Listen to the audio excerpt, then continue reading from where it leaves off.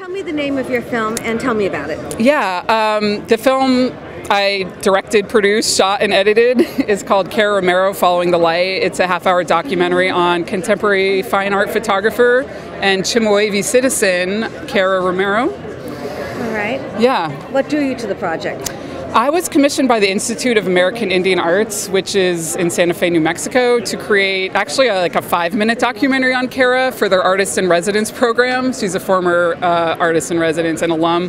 And as I got rolling on the project, I realized there's like a much bigger story. There's a lot of layers of story and history that all the things that kind of feed into her work I wanted to go deeper into.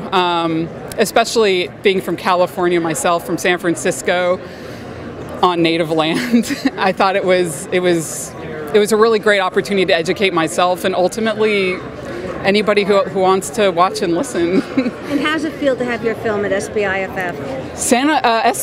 Santa Barbara International Film Fest is the biggest fest I've gotten into so far. I think it's almost like hyper-local content because the Chemehuevi Indian tribe they're a Southern California tribe like in the middle of the Mojave Desert, right on the Arizona border, and I think it's still kind of, a lot of people don't know.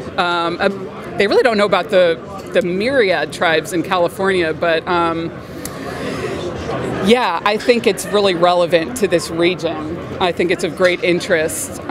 So we're really glad you brought the film to us. Yeah, I'm so honored to be here. Thank you. Our pleasure. Yeah. Enjoy. All Thank right. you.